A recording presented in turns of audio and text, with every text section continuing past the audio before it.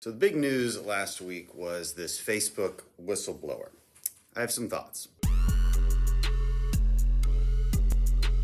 First things first, I think it's important to point out, I'm not exactly sure what whistle was being blown in this case.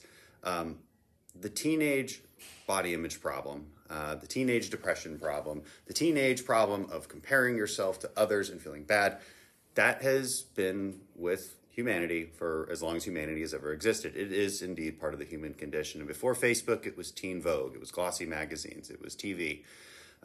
It was everything. It is a problem. It's not a problem that should be ignored. Parents should have the tools they need and the transparency they need to be able to prevent it and deal with their kids.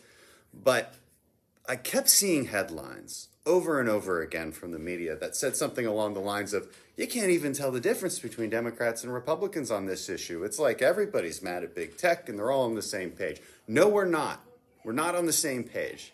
It's important to distinguish how Republicans think about this and how Democrats think about this. And to the extent that Republicans have been messaging this the same way Democrats have, they should stop, because you're giving Democrats the opening they need to open Pandora's box to censorship and stop social media as we know it, which, by the way, is what gives conservatives such a big advantage against the mainstream media. So here's how we think about it differently. The left thinks Facebook is a threat. Ever since 2016, ever since Trump won in 2016, Facebook is a threat to the left. Why? Because it allows us to talk to each other, allows us to make our points heard.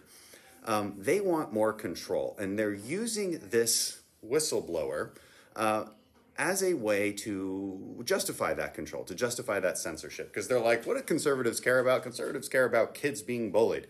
So let's try and make them agree with us on this.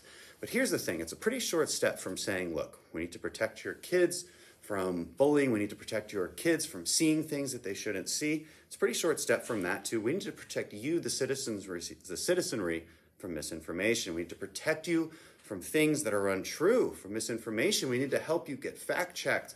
We need to help you know what is correct. See, it's a pretty short step. Here's how else you know that this Facebook whistleblower is disingenuous. First of all, big Democrat donor, okay? First of all. Associated with a lot of the Democrat operatives, the mainstream ones that you would know, including Jen Psaki's previous firm. The other thing about it was, which was interesting, was when asked what we should do about this, she never offered up some kind of change to regulation that would be applied neutrally, not dependent on what kind of politics you're from. She basically said that she should be in charge. I mean, her words exactly were, you need a department in the executive branch, a regulation oversight body that looks directly over these social media companies. And then she said, so someone like me could be in charge of it and basically tell them what to do.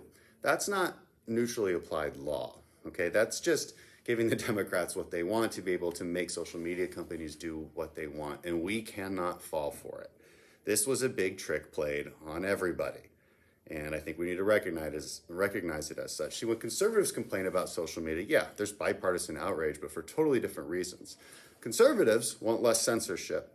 And even the conservatives that have, I think, been messaging this wrong, we still fall on the same place when it comes to policy. And that policy is taking a scalpel to Section 230 and making sure that liability protections are removed when social media companies are deliberately biased against someone for, say, their political beliefs or other things. That's the kind of reforms we need. It's less censorship, not more.